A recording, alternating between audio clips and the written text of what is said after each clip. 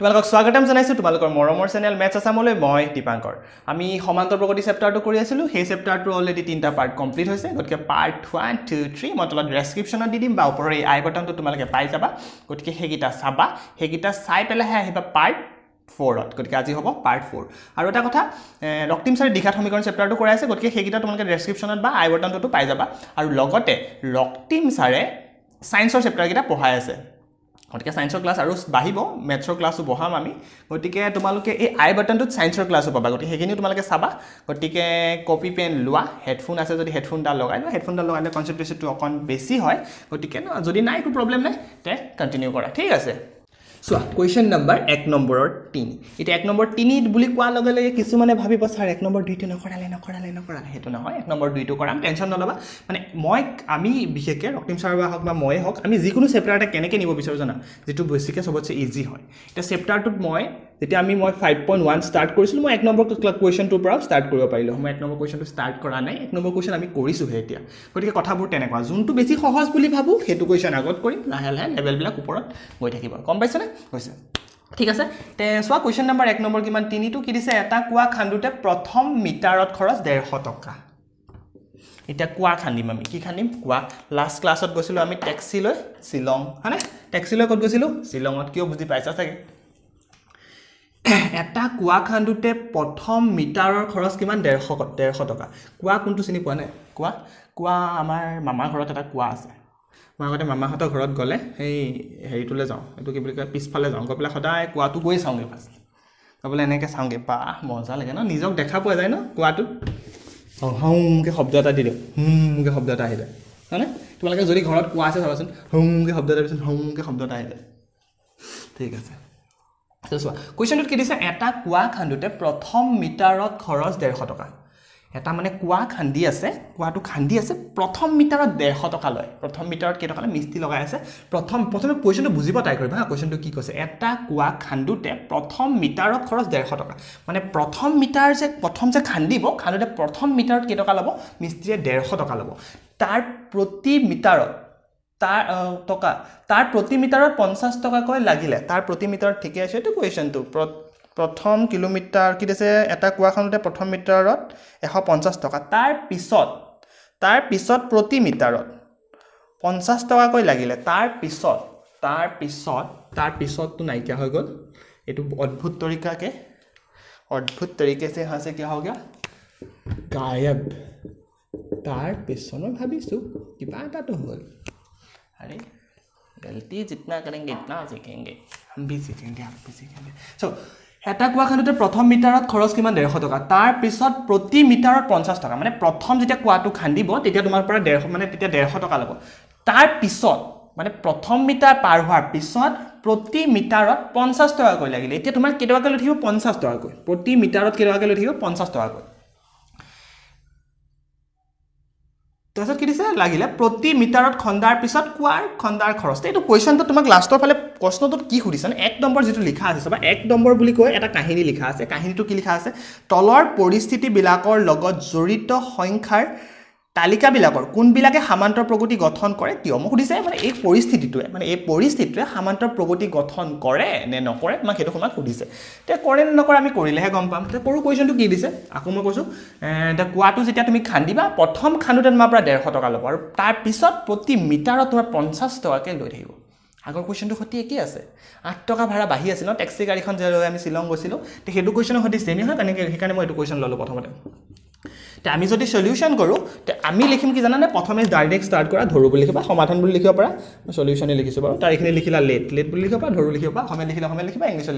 লিখিবা তে লেট বুলি যদি লিখো কি লিখিম তে প্ৰথমে লিখা a1 তে a1 লিখিলো শুনা প্ৰথম মিটাৰত খৰচ 150 টকা গতিকে হেতু ফাৰ্স্ট টাৰ্মত আছে গতিকে হেগুলো সিধাকে গম পাইছো প্ৰথম আহি আছে 150 বুজি পাইছানে তাৰ পিছত চোৱা প্ৰতি মিটাৰত 50 টকা কৈ বেছিকে লৈ থাকিব গতি a1 150 তে a2 কিমান হ'ব a1 150 a2 কিমান হ'ব 150 + 50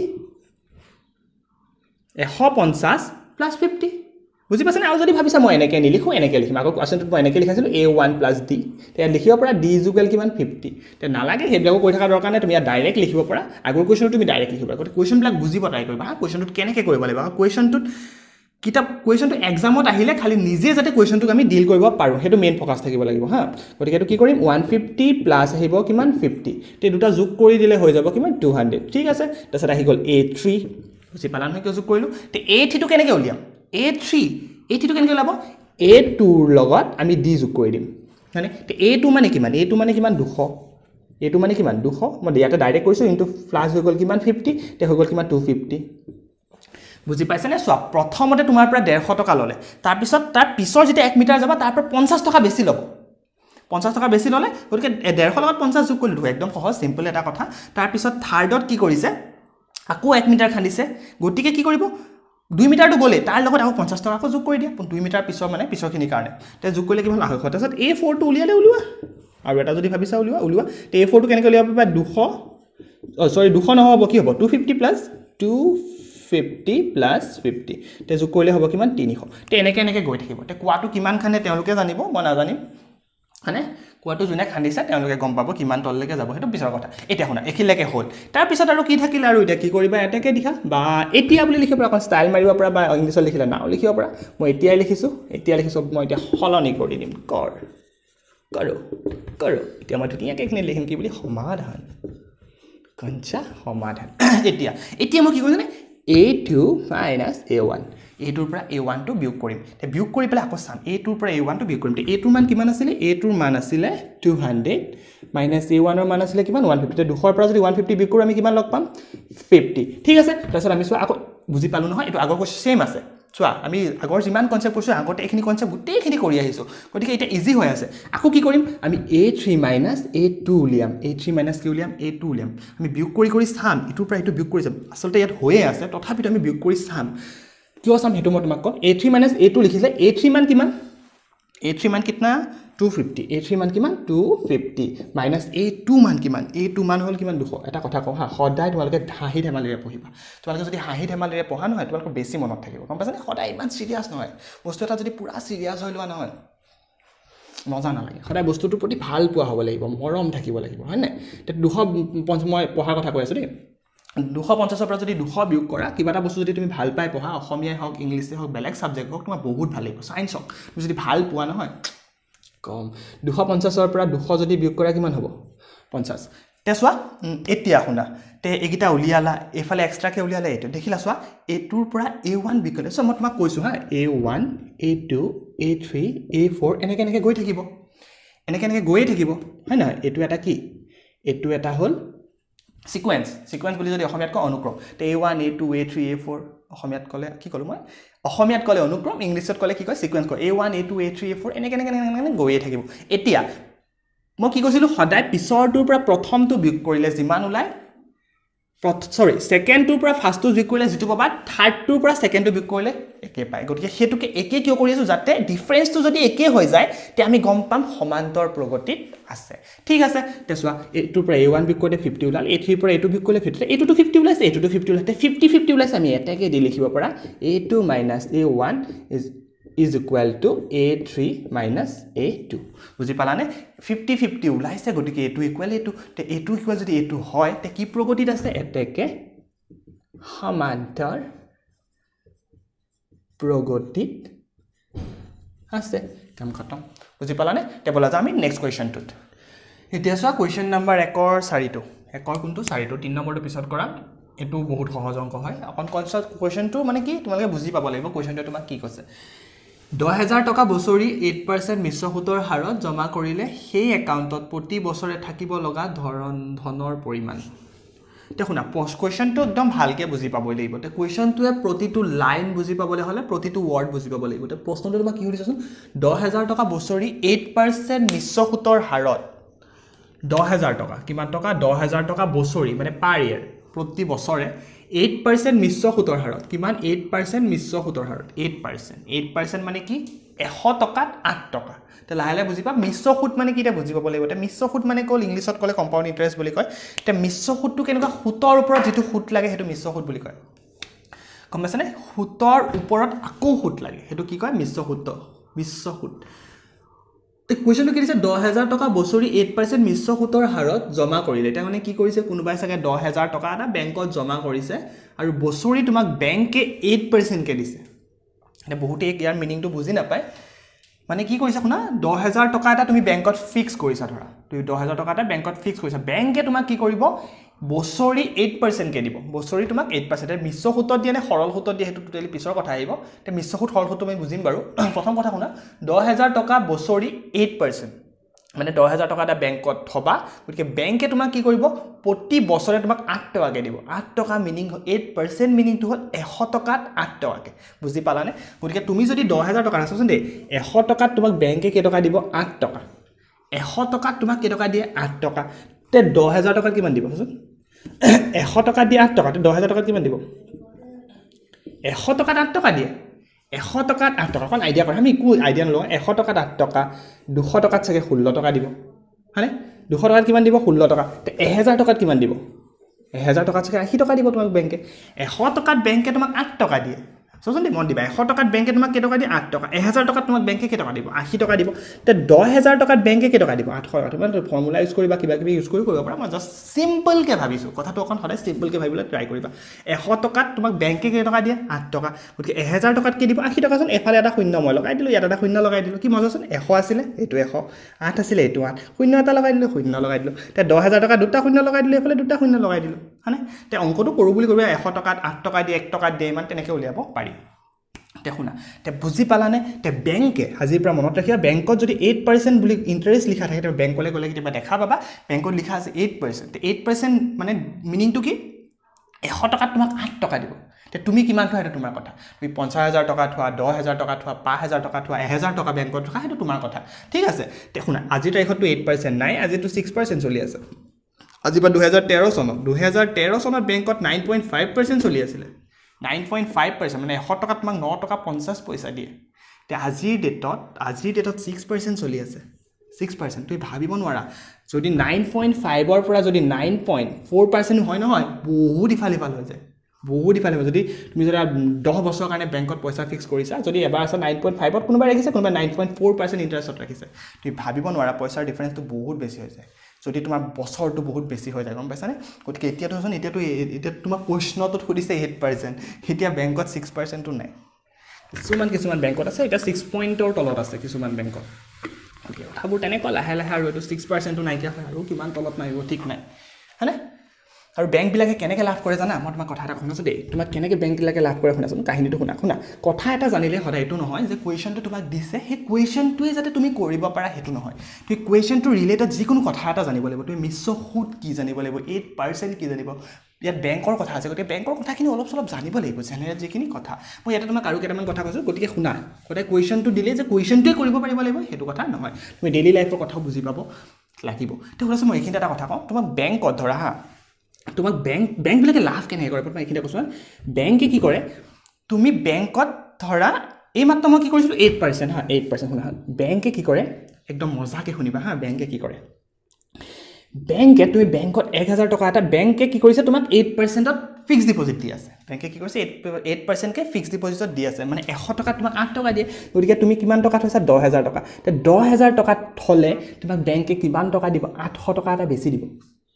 এক বছৰত হা কিমান বছৰত 1 ইয়াৰত কিমানত 1 ইয়াৰত তে বেংকে কৈ আছে আহা আমাৰ তাত আমি তোমাক 8% দিম তুমি বেংকত 10000 টকা থলা তুমি 800 টকা এটা বেছি পালা মানে এক বছৰৰ মূৰত তুমি পাবা 10800 টকা কিমান পালা 10800 টকা ঠিক আছে এতিয়া কি হ'ব শুনা হে 10000 টকাটো বেংকে ৰাখি থৈ দিব হে ৰাখি পেলাই তোমাক এক বছৰৰ মূৰত 10800 টকা তোমাক উভতাই দি দিব মানে তুমি লাভ পালা 800 টকা এটা কি পালা লাভ পালা বেংকে কি কৰিব শুনা এই 10000 টকাটো যে পালে এই 10000 টকাটো বেলেগক লোন দিব কয় না লোন ল'ব গৈছে কোনোবাই লোন লয় 30000 20000 টকা লোন লয় ন তেনেকে লোন দিব সেই 10000 টকাটো কাবাক দি দিব কিন্তু সিহঁতে লোন দিওঁতে কি কৰিব জানানে 8% ত তোমাৰ পৰা মানে তোমাক 8% ত উভতাই দিছে কিন্তু বেলেগে যেতিয়া লোন ল'ব কব মই তোমাক 10000 টকা দিম তুমি মোক 100 টকাত 9% কে দিব লাগিব বুজি পাইছানে মই কি কৈছো মানে কি কৰিব এই 10000 টকাটো মানে এই 10000 টকাটো কোনোবা মানুহ এজনক দি দিব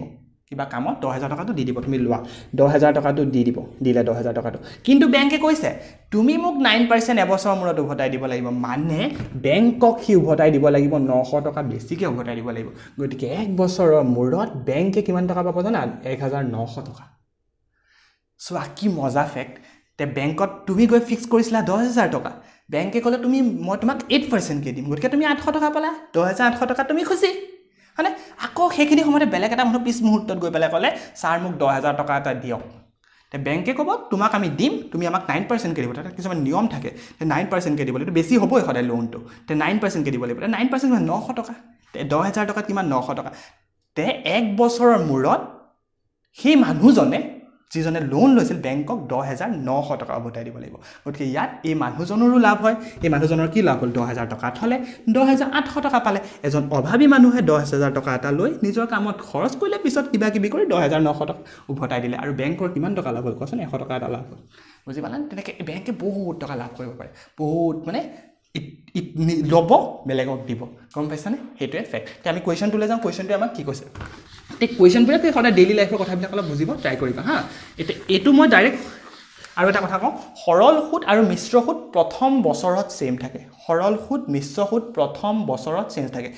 সেম থাকে কিন্তু তাৰ সেকেন্ড বছৰত কি হয় মিশ্ৰ সুদটো সুতৰ ওপৰত আকৌ সুদ লাগে বুজি পাইছানে মিশ্ৰ সুদটো কেনেকুৱা জানানে মই আকৌ অকণ কৈছোঁ মিশ্ৰ সুদটো কেনেকুৱা চাবা দেই 100 টকা এটা বেংকত থৈছা ধৰা 8% হাৰত কিমানকে 8% অকণ বুজিব ট্ৰাই কৰিবা 100 টকা এটা বেংকত 8% হাৰত ধৰা থৈছা তে কি হ'ব চা মিশ্ৰ সুদত যদি মই কওঁ তে 100 টকা সুদটো এটা পাইছ ন I is equal to PRT/100 সবে জানা I is equal to PRT/100 তে I is equal যদি PRT/100 তে শুনিবা দে 100 টকা এটা 1 ইয়াৰৰ কাৰণে হা কিমান 1 ইয়াৰ কথাটো অকণ বুজিব ট্ৰাই কৰিবা 100 টকা কিমান টকা বেংকত 100 টকা এটা থৈছে কেই টকা থৈছে 100 টকা কিমান পাৰ্চেন্টত R মানে কি ৰেট অফ ইন্টাৰেষ্ট গতিকে R মানে হৈ গ'ল P মানে হ'ল যেটো মূলধন হেতু 100 টকা R মানে হ'ল সুতৰ হাৰ 8 T মানে হ'ল সময় তে সময় কিমান 1 বছৰ কাৰণে যদি তুমি কাটাকুটি কৰা তে আনসাৰ ওলাব I মানে 8 টকা I মানে কিমান 8 টকা তে 1 বছৰত হৈ যাব কিমান জানানে A কয় হেতু কি কয় A তে এটুক কয় সুদ তে এইটা বস্তু অকমান চিনি পাব লাগিব এটুক কয় সমূল এটুক কয় কি সমূল তে সমূল মানে হ'ল সমূলটোত কি হ'ব জানানে মই কিন্তু কেটামান কথা কওঁ অকন মন দিবা P ইকুৱেল হ'ল মূলধন P টু কি কয় মূলধন P আছে তাছত আহি গল I টু কয় সুদ R টু কয় সুতৰ হাৰ R টু কয় সুতৰ কি সুতৰ হাৰ T টু কয় সময় কেতিয়াবা T বুলি কয় কেতিয়াবা N বুলি কয় T টু কয় কি সময় T টু কয় সময় তাছত আহিল A টু কয় সমূল বুলি ক'ব পাৰে সবৃদ্ধি মূল বুলি ক'ব পাৰে তে শুনা মূলধন মানে তুমি বেংকত যিমান টকা থবা যেটো মূলধন হেতু মূলধন সুদ মানে হ'ল তুমি যিমান টকা বেংকৰ পৰা লাভ কৰিবা পাছানে বা বেংকে কেতিয়াবা লাভ কৰিব হেতু হ'ল সুতৰ হাৰ কি মানে 100 টকা যেটো হ'ব হেতু সুতৰ হাৰ সময় কি যিমান টাইমৰ লাগে তুমি ইনভেস্ট কৰিবা বা যিমান টাইমৰ লাগে তুমি লোন এটা লবা আৰু সমূল মানে হ'ল সুতে মূলে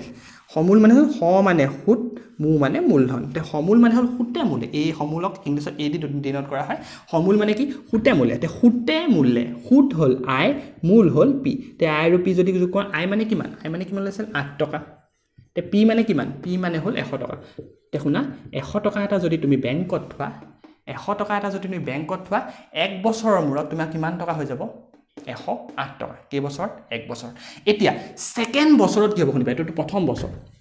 কিন্তু এখন মন কৰিবা এটা যদি সেকেন্ড বছৰত হয় সেকেন্ড বছৰত যদি মই আকৌ I উলিয়াব দিও I উলিয়ালে PRT বাই কি আছিল 100 তে R টু হলনি নহয় বেংকে কেতিয়া হলনি নহয় বেংকে 8% বুলি যদি তোমাক আজি কৈ দিলে তুমি 10 বছৰ কাৰণে যদি আজি বেংকত তুমি শুনিবা দে 10 বছৰ কাৰণে আজি বেংকত তুমি পইচা ফিক্স কৰিছা বেংকে ক'লে 8% তুমি 10 বছৰ কাৰণে ফিক্স কৰিছা ৰেট অফ ইন্টাৰেষ্ট যদি হলনি হৈও থাকে হেতু হলনি নহয় তোমাক 8 টকাকে দি থাকিব লাগিব কাৰণ কাগজখনত তোমাক সিল মাৰিয়ে দিলে 8 টকা বুলি তে আজি যদি তুমি বেংকত যোৱা তোমাক 6% দি দিব সিটো তুমি 15 বছৰ কাৰণে ধৰা বেংকত থৈ দিলা 6% কে দি থাকিব কিন্তু কি হ'ল আজি পৰা 5 বছৰ পিছত 6% গৈ 4% পাই গ'ল গম পাইছানে কিন্তু তোমাৰটো হলনি নহয় তুমি কাৰণ 6% লৈছিলা হেতু 6% এ চলি থাকিব তে এটো হলনি নহয় হা গতিকে R টু কি আহিল 8% তে T টু কি আহিল বাস পিছৰ বছৰ কাৰণে তে প্ৰথম বছৰ এখিনি গোটেইখিনি প্ৰথম বছৰ অংক তে সেকেন্ড বছৰৰ কাৰণে কৰিম প্ৰথম বছৰ অলৰেডি কৰিলো তে সেকেন্ড বছৰৰ কাৰণে কৰিম প্ৰথম বছৰ কৰিলো সেকেন্ড বছৰৰ কাৰণে কৰিম মনত কৰিবা সেকেন্ড বছৰটো পিছৰ বছৰ গতিকে 1 লৈছো এবা P কিমান হৈ যাব মানে 108 এইটোৱে হ'ল কম্পাউণ্ড ইন্টাৰেষ্ট 108 কি হ'ল জানা যেটো সুদ মূল আছিল প্ৰথম বছৰ হেতু পিছৰ বছৰৰ কাৰণে মূলধন হৈ যায় মই কি কলো মই কি ক'লোঁ মানে কি যিটো মিশ্ৰ সূত্ৰত যদি আমি অংক যেতিয়া কৰিব লগা হয় তেতিয়া কি হয় সেকেন্ড যিটো বছৰ থাকে মানে দ্বিতীয় যিটো বছৰ থাকে সেই দ্বিতীয় বছৰটোত কি হয় প্ৰথম বছৰৰ সুত আৰু মূল মিলি যিমানখিনি টকা হয় সেইটো টকা পিছৰ বছৰত গুচি যায় বুজি পাইছানে অকণ কথাটো অকণমান ডিপ বুজিবলৈ অকণমান ট্ৰাই কৰিব লাগিব গতিকে কি হয় প্ৰথম বছৰৰ যিটো সমুল মানে প্ৰথম বছৰত তুমি বেংকৰ পৰা যিমান টকা পাবা পিছৰ বছৰত সেই গোটেই টকাখিনি লগাই দিব মানে 100 টকাটো নলগায় এই 100 টকাটো নলগায় এই 100 টকাটো বেংকে নলগায় মানে যদি তোমাক মিশ্ৰ সূত্ৰত দিয়ে কি কৰে তুমি 100 টকা থলা এক বছৰ মূৰত তুমি কেই টকা পালা 108 টকা সেকেন্ড বছৰত কি কৰিব জানা এই 108 টকাটোকে পিছৰ বছৰত মূলধন লগাই দিব গম পাইছানে গতিকে এখিনি যদি আমি 100 ৰে হৰণ কৰো এটো কিমান ওলাব এখিনি যদি কৰিবলৈ যাও কিমান ওলাব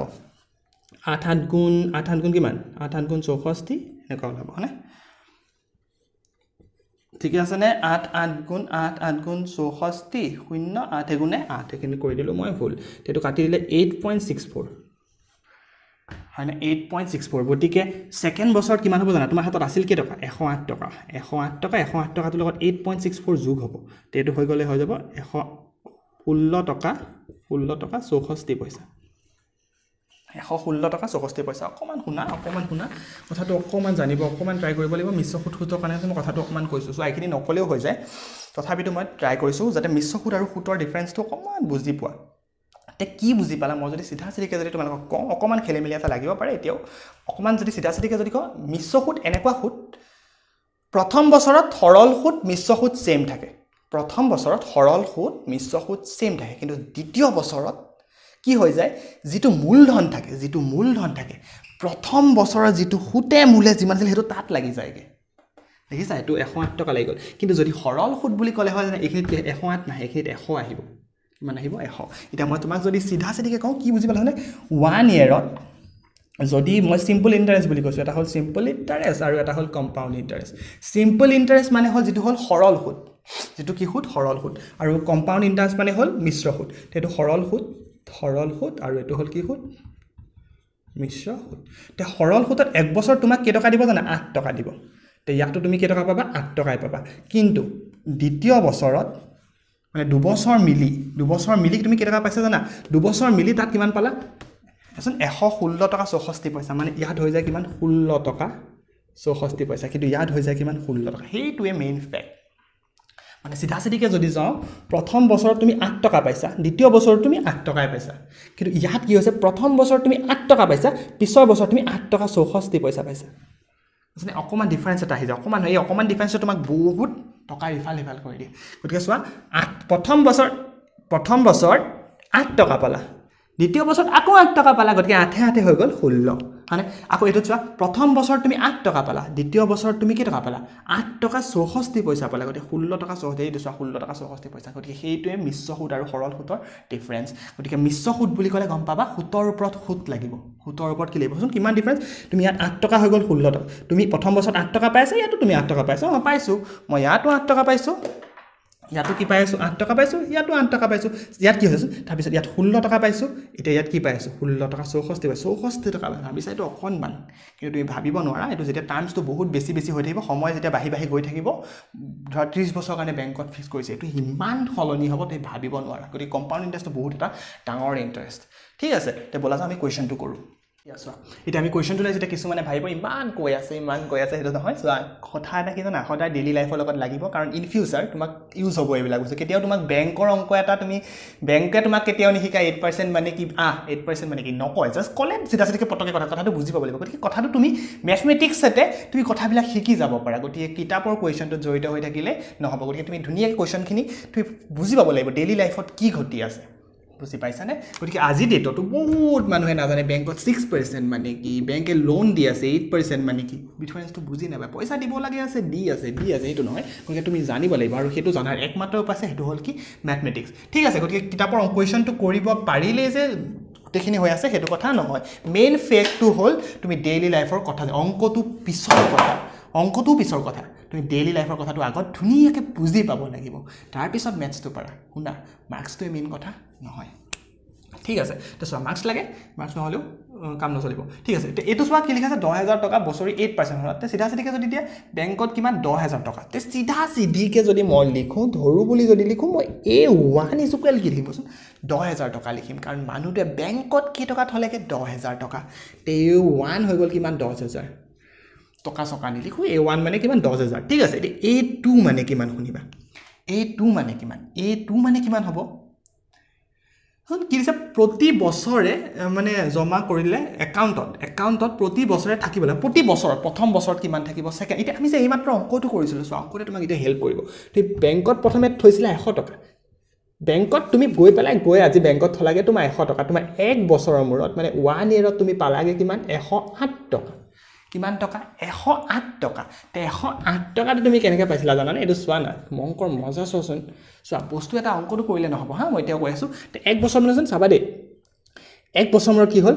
এক বছৰ মূৰত তুমি কেই টকা পাইছিলা 108 টকা পাইছিলা 108 টকাটো কেনেকৈ পাইছা জানা 100 টকা যোগ 8 টকা 100 টকা যোগ 8 টকা এটা এই 8 টকাটো কত পাইছিলো কেনেকৈ পাইছিলো জানা 8 টকাটো 100 টকাটো তুমি থৈছিলা 8 টকাটো কেনেকৈ পাইছিলা এই সূত্ৰত লগাইছিলো সূত্ৰটো কি আছিল কি 100 এফালে লগাইছিলো 8 আৰু এফালে লগাইছিলো কিমান এক বছৰ তে এটো কাটাকুটি কৰিছিলো কাটাকুটি হেইটো 8 আহিছিল এটো কোপৰা আহিছিলে এটো আহিছিলে কেনেকৈ উল্টাকে অংকটো কৰিছে অকমান ভাবিবলৈ ট্ৰাই কৰিবা মই অগুটি অংকটো উল্টাকে দেখাইছো কৰিলে তুমি ফাৰ্স্ট লাইন এটো পাতিলা হয় তা পি জাগাত 100 পাতিলা এনে কেনে কৰি 108 টকা পাইছিলা গতিকে ইয়াতো তুমি পাবা সো ইয়াত আমি কিমান পাম অকন মন কৰিবা কিমান আছে 10000 টকা ন তে 10000 টকা তাৰ লগত কিবা এটা যোগ হ'ব কি মজা হসন প্ৰথম বছৰ এটো a1 হৈ আছে মানে এটা a2 উলিয়াব গৈ আছে এটো আমাৰ হাতত ডাইৰেক্ট উলাই আছে এটো কিমান 108 টকা হয় না 108 টকা কিন্তু 108 টকাটো কেনে আছে 100 লগত কিবা এটা যোগ হৈছে আমাৰ 100 লগত কিবা এটা যোগ হৈছে আমি কি কৰিম 10000 লগত কিবা এটা যোগ কৰিম কাৰণ এটোটো মূলধন ন কিবা এটা যোগ হ'ব তে সোৱা গুটে কিটা বস্তুৱে সমুল প্ৰতি বছৰ তুমি বেংকত আজি যদি তুমি যোৱা বেংকত গৈ পেলাই মোৰ হাতত কিমান টকা হল স্যাৰ কক যেটো কৈ দিব হেতু সমুল কিমান তোমাৰ বাহিল হেতু খুদ যদি বেংকত স্যাৰ মোৰ টোটাল কিমান টকা হল এনেকৈ যদি কয় হেতু হল সমুল তে প্ৰতি বছৰে একাউণ্টত কিমান টকা থাকিব গতি হেতু সমুল প্ৰতি বছৰে কিমান টকা আছে তোমাৰ টকাটো থাকিব লগতে ইন্টাৰেষ্টটো এড হৈ থাকিব গতিকে 10000 টকাটো তুমি থোৱা তালত কিমান এড হল ডাইৰেক্ট সূত্ৰ আমি নিলিখো ডাইৰেক্ট লিখিম কিমান টকা হলচোন এটো 100 টকা গতে সূত্ৰটো PRT/100 পে পি জাগাত কিমান আহিব 10000 আহিব আৰু জাগাত কি আহিব এটা আহিব বুজি পাইছ না আগতে 100 দি গৈছে 100 টকা বেংকত থৈছিলা এটা 10000 টকা চলিছে গতিকে 10000 টকা তে কি বছৰ এক বছৰ এটো তুমি বেংকত থৈছাগে হেতি এটো কই বেংকত থৈছাগে হেতু এটো এক বছৰৰ কাহিনী এটো হে তো এটো বুলি কালে 2 বছৰ বুলি ভাবি না থাকিবা হেতু নহয় a1 মানে হল মানে প্ৰথম যেটো বস্তুটো হল 10000 টকা এটা তে বেংকত আহি 10000 টকা এটা থলে তে এক বছৰৰ মূৰত কিমান হল সোৱা এটো কাটাকুটি কৰে এটো কাটা গল এটো যদি কাটা যায় তে এটো এফালে হৈ যাব 10000 কমান্ডাল দিলেও দিব নিদিলেও নাই আৰু এফালে হৈ যাব কিমান 800 হ'ব নেকি ঠিক আছে তে হৈ যাব কিমান 10800 টকা তে বুজি পালা তে কি বুজি পালো বেংকত এটা মানুহে থলে প্ৰথমে 10000 টকা মই ডিটেইলছত কবলৈ গৈছো শুনা দা জুনে ভাবি আছা বলে বহুত স্লো হৈছে টুৱাইস x লগাই লবা 1.5x লগাই লবা নেটত সব পাবা 1.5x 1.25x 2x ত ভিডিওটো লগাই লব পাৰি ওপৰত এনেকে ক্লিক কৰি পেলাই এইবিলাক স্পিড বিলাক অলপ খলাব পাৰি এইবিলাক তোমালোকে খলাই লব পাৰিবা ঠিক আছে কিন্তু মই ডিটেইলছত কব সদায় ট্ৰাই কৰিম তে মই কি কলো তুমি বেংকত থলা 10000 টকা বেংকলে লৈ গল 10000 টকা এক বছৰ মূৰত পালে কিমান 10800 টকা এক বছৰৰ মূৰত এক বছৰৰ মূৰত তোমাৰ হাতত বেংকত কিমান আছে 10800 টকা আছে ঠিক আছে এতিয়া এক বছৰ মূৰত এতিয়া 2 বছৰ কিমান হ'ব চোৱা এটা প্ৰথম পদ কানে হা প্ৰথমে মানে মই দেখাইছো হা আৰু দেখাম যাবা তোমালোকে কি মজা চাবচোন অংকটো ঠুমাবলৈ ট্ৰাই কৰিবা হা তোমালোকে ইমান ভাল পাবা নহয় অংক বুজাব নোৱাৰিম এটো চা হল এখিনলৈকে হল এতিয়া শুনা A3 মানে 2 নম্বৰ বছৰ এটোটো প্ৰথম বছৰ ন এখিনিটো প্ৰথম বছৰ এখিনি গুটেই প্ৰথম দ্বিতীয় বছৰ কি হ'ব মই কৈছো ন যেনেকে অথনি প্ৰথম বছৰত কি আছিল 108 টকা আছিল দ্বিতীয় বছৰত 108 টকাটো গৈ বহি গৈছিলেগে বুজি পাইছা নে দ্বিতীয় বছৰত মই এখিনি যে ধুনিয়াকে কৈছিলো 108 টকা ওলাইছে 108 টকাটো ধুনিয়াকে গৈ পিছৰটো 108 টকা বহি গৈছিলেগে এতিয়া আছেম কিমান হৈছে 10800 টকা এতিয়া 10800 টকাটো বহি যাব ইয়াত 10800 টকাটো বহি যাব তাৰ লগত যোগ হ'ব কিমান যোগ হ'ব জানানে ইয়াত চোৱা ইয়াত লিখিম 10800 টকা 10000 কি টকা 800 টকা 8 into 1 into 100 10000 এটা চোৱা প্ৰথমে বেংকত থলে 10000 টকা 10,000 টকা লিখিলা 10,000 টকা গুটেখিনি চালা হুতে মূলে 800 টকা 10,800 টকা এক বছৰ 10,800 টকা সেকেন্ড বছৰত হে 10,800 টকা লৈ গুটে কাহিনী চলিব গতিকে সেই কাৰণে ইয়াত আহি গল 10,800 টকা সেই 10,800 টকাতে হুতে মূলে হিচাপ হ'ব গতিকে ইয়াতো আহিব 10,800 টকা গতিকে এইখিনি কৰিম এটো যদি কাটাকুটি কৰা কিমান হ'ব চোন এটো 0 0 কাটা যাব এটো কাটা যাব ইয়াত আহিব 10,800 প্লাস এটো যদি পূৰণ কৰো 8 8 গুণ 64 8 গুণে 8 864 টকা তেটো হৈ যাব 1010 নহয় 8 8 16 64 ঠিক আছে না 11,664 টকা 11,664 টকা তাছত তেনেকে আহিব A4 মানে A4 টো কেনেকে উলিয়াম 1,164 টকা আৰু নুলিয়ালেও হয় 1,164 টকা প্লাস আকৌ 1,164 টকা 1000 নহয় 11,664 টকা into 8 into 1 তল লিখিম হয় বিলা কাৰকৰি কৰি উলাই A4 টো উলিয়াব পাৰে এটো নালাগে উলিয়াব একো প্ৰবলেম নাই এতিয়া শুনা এখিলেকে তো হল হলে দেখছানে অংকটোত কিমান সময় লাগিছে শুনা দে এই যেটো অংক কথা বস্তুটো সব বুজি পাব লাগিব হা অংক এটা কৰিলেহে তেতিয়া অংকটো কোৱেশ্চন এনেকুৱা কোৱেশ্চন যি থাকে যাতে কোৱেশ্চনটো তুমি ডিল কৰিব পাৰা গম পাইছানে এই কোৱেশ্চনটো তুমি এনেকুৱাকে শিকিব লাগিব যাতে লাইফত এনেকুৱা কোৱেশ্চন যেতিয়া যি সিচুৱেচন থাকে লাগে তোমাৰ ডেইলি লাইফত হয় তোমাৰ দেউতাই যদি তোমাক আজি খুদিব লগা হয় মই বেংকত ইমান টকা এটা থম লৰা তুমি কি হ'ব তুমি কোৱাচোন ভন্টিটো ভন্টি হৈছে তোমাৰ ছোৱালীজনী খুদিছে এটো কি হ'ব কোৱাচোন তুমি জানিব লাগিব দেউতা বেংকত 6% হলে এনেকুৱা কাহিনী হৈ থাকে মিশ্ৰ সুতত হলে এনেকুৱা বেংকে কেনেকে পইচা দিয়ে মিশ্ৰ সুতত দিব নে সৰল সুতত দিব মই বেংকক খুদিবাচোন তুমি দেউতা মিশ্ৰ সুতত দিব নে সৰল সুতত দিব কথাবিলাক তেনেকুৱা বুজি পাইছা ঠিক আছে এতিয়া শুনা এখিলেকে হল A1 Wular A2 Wular A3 Wular এতিয়া আমি লাহেকে কি কৰিম এখিনি লিখিম এতিয়া লিখি কি কৰিম আগৰ সদি সেম থাকিব A2 minus A1 তে A2 মান কিমান A2 মান আছিল 10,800 টকা 10,800 টকা 10,800 টকাৰ পৰা কিমান বিয়োগ কৰিম 10,000 টকা কিমান 10,000 টকা তে বিয়োগ কৰিলে কিমান উলাল 800 টকা বুজি পালনে কিয় বিয়োগ কৰিলে কান চোৱা প্ৰশ্নতে খুদিছিল প্ৰথমতে সেই কাহিনীটো যে খুদিছিল কি খুদিছিল তলৰ পৰিস্থিতি কিটা সমান্তৰ প্ৰগতিত আছে নে নাই পৰিস্থিতি কিটা আমি চাই আছো পৰিস্থিতি কিটা সমান্তৰ প্ৰগতিত আছে নে কেতিয়া থাকিব যদি ডিফাৰেন্স সেম থাকে যদি ডিফাৰেন্স কি থাকে সেম তে প্ৰথম ডিফাৰেন্সটো 8 ওলাই যায় চাও পিছৰটো বাকি ওলাই A3 মাইনাস কি কইম A2 তে A3 কিমান আছিল 11,664 টকা মাইনাস কিমান আছিল A2 কিমান আছিল 10,800 টকা 10,000 কিমান 800 টকা এটো যদি বিয়োগ কৰা ধুনিয়াকে বিয়োগ কৰিবা 11664 সংখ্যাৰ তলত সংখ্যা লিখিবা ইয়াত আহিব 4 ইয়াত আহিব 6 ইয়াত আহিব 864 টকা আহিব কিমান আহিব 864 টকা তে এটো আৰু এটো সেম ওলাল জানো এটো আৰু এটো সেম ওলাল সেম নাই ওলোৱা মানে কি সেম ওলোৱা নাই মানে কি সমান্তৰ প্ৰগতিত নাই তে অথনি সেম ওলাইছিল অথনিটোত কি ওলাইছিল সেম ওলাইছিল A2 minus A1 equal A3 minus A2 অথনি এটো সেম ওলাইছিল গতিকে সমান চিন লিখিছিল এটা বেলেগ ওলাইছে গতিকে সমান চিন নিদিও কাটি দি মানে এটো সাইড আৰু এটো সাইড সমান নহয় গতিকে এখিনিত আমি লিখিম ধুনিয়াকে এটাকে সমান্তৰ প্ৰগতিত নাই ওপৰৰ পৰিস্থিতিটো সমান্তৰ প্ৰগতিত নাই বুজি পালানে এতিয়া শুনা আকৌ এটা কথা মই এখিনতে কওঁ তোমালকে বহুতে খেলিমেলি নলগাবা যেটো 2 আছে কাৰণে 2 বছৰ এটো 2 বছৰ নহয় এটা খালি আপুনি টাৰ্ম বুজাইছে প্ৰথম কি হৈ আছে সেকেন্ড কি হৈ আছে থাৰ্ড কি হৈ আছে ধুনিয়াকে মই লিখি দিমছো নাম্বাৰ কিটা প্ৰথমে আছিল তোমাৰ 10,000 সেকেন্ডত আছিল 10,800 তাৰ পিছত হৈ গল কিমান থাৰ্ডত 1664 এটা শুনিবা দে মই প্ৰথম কম এটো থাৰ প্ৰথমতে আছিল এটো ফাৰ্ষ্টত আছে এটো আছে সেকেন্ডত এটো আছে কি হট থাৰ্ডত এটো সব ফাৰ্ষ্টত আছে কাৰণে 1 লিখিছো সেকেন্ডত আছে কাৰণে 2 লিখিছো এটো থাৰ্ডত 3 এই পইচাটো কিন্তু তুমি বেংকত থবলেহে আহিছিলা কিন্তু প্ৰথম কাহিনীটো চলিছিল এক বছৰৰ কাহিনী এখিনি হে এটো 1 ইয়াৰৰ কাহিনী এখিনি হে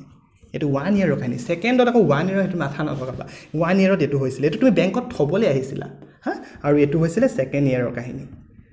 বুজি পাইছনে কথাটো অকল ট্ৰাই কৰিবা গতিকে এটো বুজি পালা বলা আমি নেক্সট কোৱেশ্চনটো এইটো কোৱেশ্চন চোৱা 1 নম্বৰৰ 2টো 1 নম্বৰ 2টো বহুত বেছি ধুনিয়া কোৱেশ্চন বহুত বেছি কি কোৱেশ্চন ধুনিয়া কোৱেশ্চন এটা প্ৰথম কোৱেশ্চনটোত আমি গৈছিলো শিলং হানে শিলংত গলো সেকেন্ড কোৱেশ্চনটোত আমি গৈছিলো কুৱা খান্দিলো কি খান্দিলো কুৱা থাৰ্ড কোৱেশ্চনটোত গলো আমি বেংকত ঠিক আছে এতিয়া আমি বেংকৰ পৰা আহিলো এতিয়া আমি গ্যাস এজেন্সিলে যাম কলে যাম গ্যাস এজেন্সি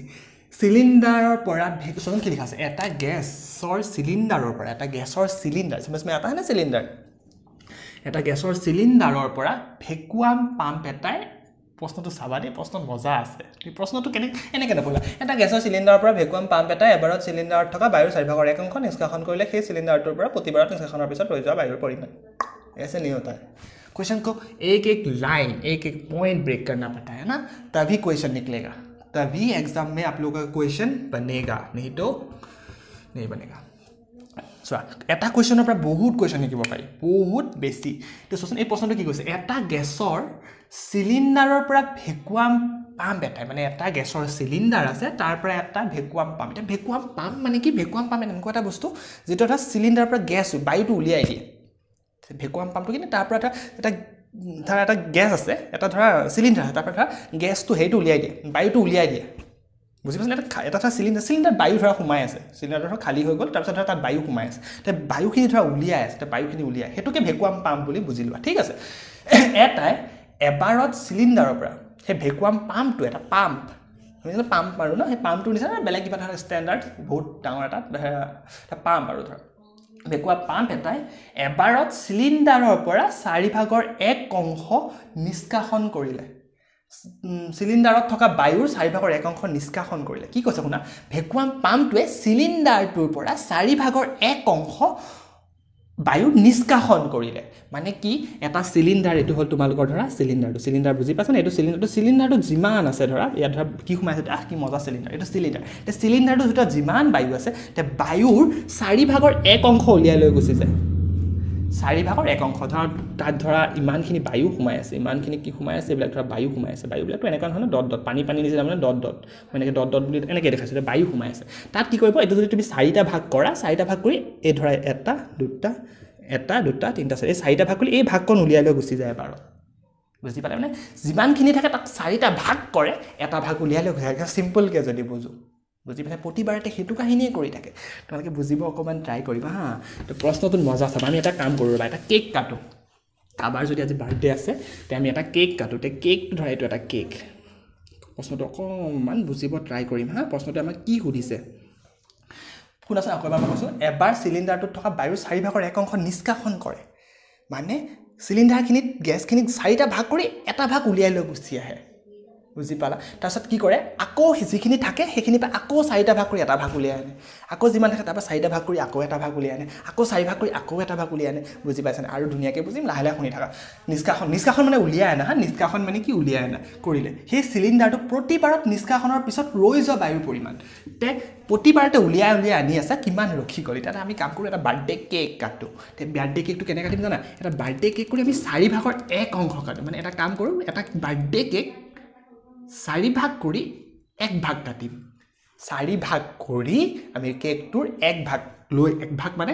লৈ আহিম উলিয়াম হা এটা কেনে কৰিম চাবা তে এটা কাম কৰা স্কেল এডাল দি তুমি কেকটো ধুনিয়াকে লবা হা বাৰ্থডে দিনাখন ধুনিয়াকে কেকটো লবা এনেকে ধুনিয়াকে আস্তানি পাই স্কেল দি তুমি কি ভাগ কৰিবা 4টা ভাগ কৰিবা হল কৰি পেলা এই টুকুৰাটো ধুনিয়াকে উলিয়াই লৈ গুছি আহিবা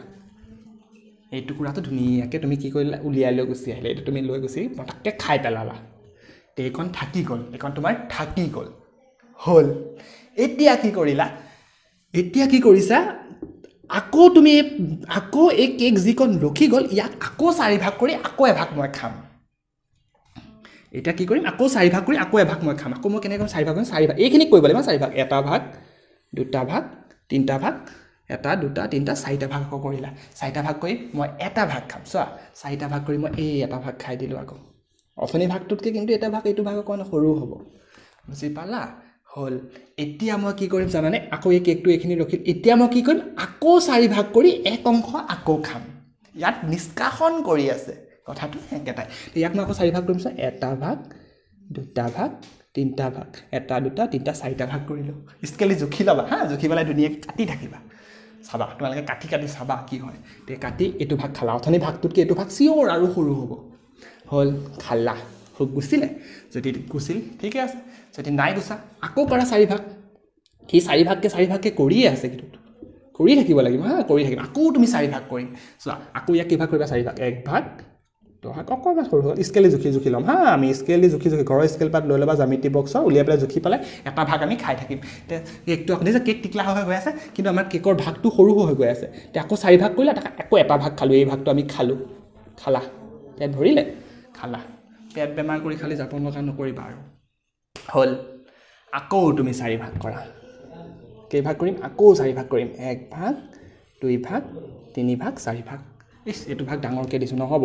ভাগ কৰিলে সদায় সমানে তুমি আৰু তুমি ভাইটি তোমাৰ ঘৰত আছে ৰুটিখন ভাগ কৰিব দিছে এখন ৰুটি দুভাগ কৰিব দিছে দুভাগ কৰাৰ মিনিংটো কি তুমি সমানে দুভাগ দিব লাগিব এভাগ তুমি এভাগ তা দুভাগ মানে সমানে অকণ ইফাল সিফাল হ'ব নোৱাৰিব একদম সমান যোগ হ'ব লাগিব যিটো আমি হাতেৰে ফালিলে সমানে দুভাগ নহয় তুমিতো সদায় ডাঙৰখনে লোৱা হয় নে নাই জানো আমিও সৰুতে তেনেকুৱাই আছিলোঁ এতিয়া কিন্তু মই সৰু পিচ লৈ পেলাই চবকে মই ডাঙৰকৈ পিচে ঘূৰাই দিওঁ দেখোন আকৌ আমি কি কৰিম 4 পিচ ভগাম এভাগ দুভাগ এতিয়া অকণমান ইফাল সিফাল আছে তথাপিতো মই অকণ ধুনীয়াকৈ কথাটো বুজি পাম হা আকৌ আমি কেইটা এভাগ দুভাগ 4 ভাগ আকৌ কৰিলোঁ এতিয়া 4 ভাগ কৰি মই এবাৰ এটা কাম কৰি তলৰ পিচটোকে উলিয়াই দিওঁ এটা খালেই হ'ল আৰু ন তলৰ পিচটোকে উলিয়ালোঁ আকৌ হ'ল এতিয়া আকৌ এইটোক আমি 4টা পাৰ্টত ব্ৰেক কৰিম এতিয়া কৰি থাকিম আকৌ কৰিলা আকৌ এটা পাৰ্ট উলিয়াই লৈ পেলাই মই তোমাক কৈছোঁ তুমি জীৱন ভৰ কেক কাটি থাকিবা তোমাৰ কেক শেষ নহয় বহুত ইণ্টাৰেষ্টিং কথা হয় এইটো তোমাৰ লাষ্টত কেকৰ পিচটো টিকলা হৈ যাব আকৌ তোমাৰ হাতত বিশ্বাস কৰা লাষ্টত তোমাৰ কেকৰ পিচটো একো নাথাকে তুমি এইটো আকৌ 4 পিচ কৰা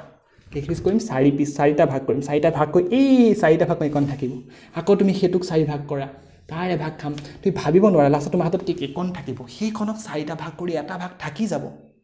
সৰি 4টা ভাগ কৰি এটা ভাগ তুমি খাবা তাৰ 3টা ভাগ থাকিব আকৌ তাক 4 ভাগ কৰা জিন্দগীত তুমি তাক ব্ৰেক কৰিব নোৱাৰা বুজি পালানে মই কি ক'লোঁ মই যদি কওঁ তুমি এই কলমটো তুমি সদায় আধাকৈ ভাঙি যোৱা তেতিয়া তুমি ভাঙিলা ইমানকণ ৰখিব আকৌ আধা কৰি ভাঙিলা আকৌ ৰ'ব আকৌ আধা তুমি ভাবি চাবা মন দি অকণমান ভাবি চাবা তুমি ভাঙি থাকা জীৱন শেষ হৈ যাব তুমি ভাঙি শেষ কৰিব নোৱাৰা তুমি লাগিলে দেখা নোপোৱা হৈ যাবাগৈ তুমি তেতিয়াও ব্ৰেক কৰিব লাগিব তুমি ইনষ্ট্ৰুমেণ্ট বিচাৰি নাপাবা সেই বস্তুটো ভাঙিব কিহেদি গম পাইছানে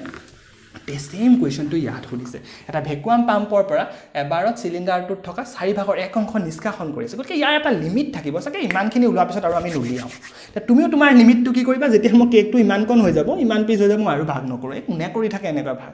হয় না তেনেকুৱা এটা থৈবা লিমিট থাকিব তাৰ ইয়াতো তাৰ লিমিট থাকিব যে ইমানখিনি জায়গা পিছত ইমানখিনি পিছত আৰু আমি নিষ্কাশন নকৰো ঠিক আছে এতিয়া শুনা এটা গ্যাসৰ সিলিন্ডাৰ পৰা ভেকুৱাম পাম্প এটা এবাৰত সিলিন্ডাৰটোত থকা বায়ুৰ 4 ভাগৰ এক অংশ নিষ্কাশন কৰিলে সেই সিলিন্ডাৰটোত প্ৰতিবাৰত নিষ্কাশনৰ পিছত ৰৈ যোৱা বায়ুৰ পৰিমাণ মই প্ৰশ্নটো এবাৰ স্পিডত বহি অকণমান জাস্ট কৈছো কাৰণ কথাটো মই ধুনীয়াকৈ বুজাই দিলো এটা কেক কাটা নিষ্কাশন কৰা একে এতিয়া অকণমান মন দিবা হা এতিয়া আমি কি লিখিম না সলিউশন লিখিলা ধৰু এটা বস্তু আমি ইয়াত ধৰি লম তে আমি গ্যাস সিলিন্ডাৰটো আগৰবিলাকত ধৰা নাই ইয়াত আমি ধৰি লম তো ধৰিম সিলিন্ডাৰটোত কিমান হেৰি আছে বায়ু কিমান আছে আমি বায়ুখিনি ধৰি লম ধৰু তে মৰণ অকমান মন দিবা হা অকমান মন দিবা সিলিন্ডাৰ বানান শুদ্ধ হৈছে নে বাহ সিলিন্ডাৰ ধৰু সিলিন্ডাৰত থকা বায়ু থকা কি হয় বায়ুৰ এক মিনিট ওকে ধৰু সিলিন্ডাৰত থকা বায়ুৰ পৰিমাণ x বুলি ধৰি লৈছো এবাৰ সিলিন্ডাৰত থকা বায়ুৰ পৰিমাণ কিমান x সিলিন্ডাৰত থকা বায়ুৰ পৰিমাণ কিমান x ঠিক আছে এতিয়া শুনা a1 কিমান হ'ব তো সিলিন্ডাৰৰ পৰা কি কৰিছে জানে সিলিন্ডাৰটোৰ পৰা 4 ভাগৰ এক অংশ উলিয়াই নিছে তুমি অকণমান মন দিবা এইটো মই উলিয়াই নিলে কি হয় কোন বিয়োগ হয় তে কি হ'ব জানানে x বিয়োগ x ৰ 1/4 এতিয়া খুদিবা এখিনি ক পৰা হ'ল তে অকণমান মন দিম আমি কেকটো লৈ যাম তুমি টেনচন নলবা এইটো কৰ পৰা হ'ল মই ধুনীয়াকৈ বুজাই দিম বাৰু তোমালোকে চোৱা কেকটো চোৱা এইটো কেক আছিলে তে কেকটো তুমি কিমান ভাগ কৰিছিলা 4টা ভাগ কৰিছিলা কেক তোমাৰ হাতত কেটা আছিল এটা কেক আছিল কেটা এটা কেক আছিল তে এটা কেকৰ পৰা তুমি সবা দে তোমাক মই সিধা সিধি কম তুমি সিধা সিধি একদম উত্তৰ দিবা হা তোমালোকে সিধা সিধি চোৱা এটা কেক তুমি কেটা কি স্কেল দি জুখি কেটা ভাগ কৰিলা 4টা এনেকে তুমি জুখি কেটা ভাগ কৰিলা এ তেৰিকা এনেকে তুমি কেটা ভাগ কৰিলা এনেকে কেটা ভাগ কৰিলা তুমি 4টা ভাগ কৰিলা হল তে 4টা ভাগ কৰি তুমি এটা ভাগ উলিয়াই লৈ গুছি গলা হল তোমাৰ হাতত চাবাৰে তুমি এটা তোমাৰ হাতত এটা কেক আছিল তুমি কেকটো কে ভাগ কৰিলা 4 ভাগ কৰিলা 4 ভাগ কৰি কিমান অংশ নিলা এক ভাগ মানে কিমান নিলা 4 ভাগৰ এক ভাগ লৈ গুছি গলা 4টা ভাগ কৰিলা এক ভাগ তুমি মুখৰ ভিতৰত খাই দিলা হল থাকিল কিমান যদি সিধা সিধি আমি দেখিয়ে গম থাকিলে কিমান কোন কিমান থাকিলে 4 ভাগৰ 3 অংশ থাকিলে মানে 4টা ভাগ কৰি 3টা অংশ থাকি গলে এটা অংশ তুমি খাই দিলা এটো যদি অংক দেখিলে ধুনীয়াকৈ গম পায় কিন্তু অংক হিচাপত কৰিলে কিমান হ'ব কেক আছিল এটা এটা খালা কিমান 4 ভাগৰ এটা খালা কিমান 4 ভাগৰ এটা তে 4 ভাগৰ এটা যদি খোৱা 1 বিয়োগ 4 ভাগৰ 1 এটা তে শুনা একৰ পৰা এটো যদি বিয়োগ কৰো ইয়াত হ'ব 4 এখিনি হ'ব 4 ইয়াত হ'ব বিয়োগ 1 এটো হ'ব 3/4 মই এটো ডাকে এলচিএম এটো এলচিএম বুজি পাইছ না কেনে ইয়াৰ তলত টিকলাকে এক এটা লুকাই আছে 4 গুণে 4 তলৰটো মই আগৰ ক্লাছত কৈছো তলৰটো হৰণ কৰে যেটো ওলাই ওপৰটো লগত পুৰণি কেৰে 4 কেবাৰ যায় 4 গুণে 4 4 কেবাৰ যায় এবাৰ 1 গুণে 1 তে 4 পৰা 1 গল 3/4 সো তোমাৰ 3/4 আগতে ওলাই আছে সো অংক এটা এনেকে নকৰি পটকে ভাবি বেছি মজা লাগে গম পাইছ না লাহে লাহে তোমালোকে পাৰা হৈ যাবাগে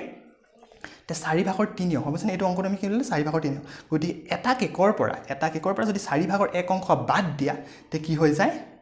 4/3 অংক থাকে তে ইয়াটো আমি বাদ দিম কিয় বাদ দিম নিষ্কাশন বুলি কৈছে কি বুলি কৈছে নিষ্কাশন বুলি কৈছে গতি বিয়োগ কৰিম এতিয়া শুনা তো চোৱা কেক আছিল x